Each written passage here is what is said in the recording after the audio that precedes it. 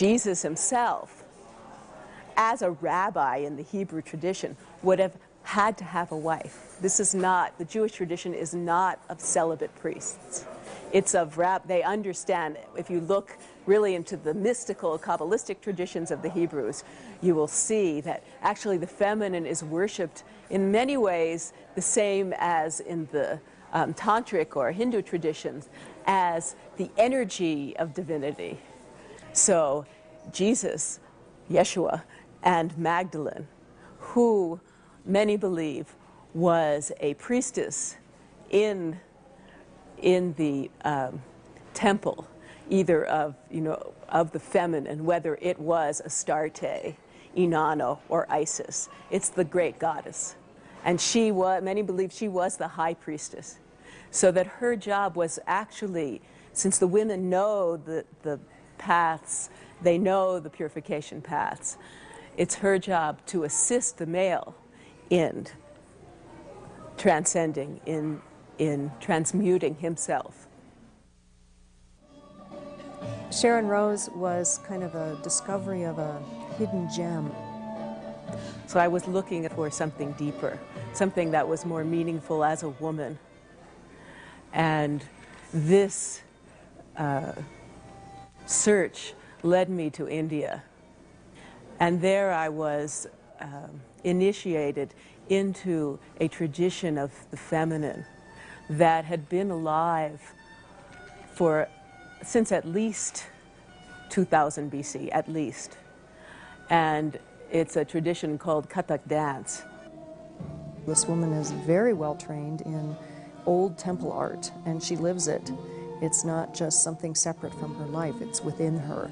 What was so beautiful about this art form was that it taught one to embody all the deities, male and female, but particularly it had a teaching of feminine grace, beauty, and power. The way she moves, how she speaks, what she thinks, it's like having a temple priestess in the neighborhood. She understands the ancient arts and knows that they are meant to be transformed and brought fresh and alive into our time. She knows that. And that's who we wanted to work with. Kathak is a form, it's an ancient storytelling form that embodied the dancers, musicians. They were dancer, musician, actors. They embodied all of the gods and goddesses, and this is the way the religion itself, the sacred art, was transmitted to the peoples. So the Egyptians were not, afraid of death or the cycles of life. They were just, because they saw life itself as many, many cycles. It wasn't just this one life. It was many, many times of life, birth, death, the cycles of, like the cycles of the sun and the moon. Death and rebirth were extremely important, and they had rituals to relate with that, to bring the spirit, the soul, back into the realms of light. So this is what the dance is about. So there's this light pouring down, and the dance begins with this. You'll see the royal couple, the tantric couple, because they are male and female representing the two aspects of the union. They begin by breathing. So there's this purification of the air, and the dancers are stretching and breathing, and the Ra and Magdalene are showing the nature of the male and female energy field. Then it moves into the washing, the ritual washing of the outer form of the body. Then it moves to, once that, it's the arising of the inner fire of the Kundalini energy and the opening of the third eye. Once the third eye opens, then you're able to perceive the divine light of God. And then that light pours through you. There's a whole section with all of this fire of the sun.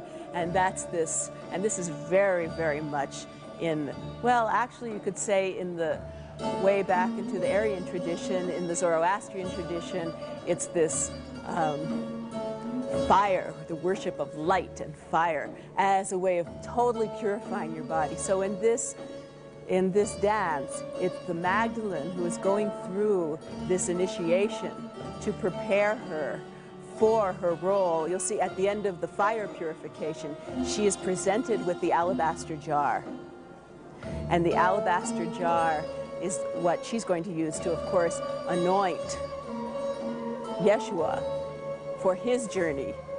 And it's also related to the sacred tradition of the priestess, the high priestess, initiating the male.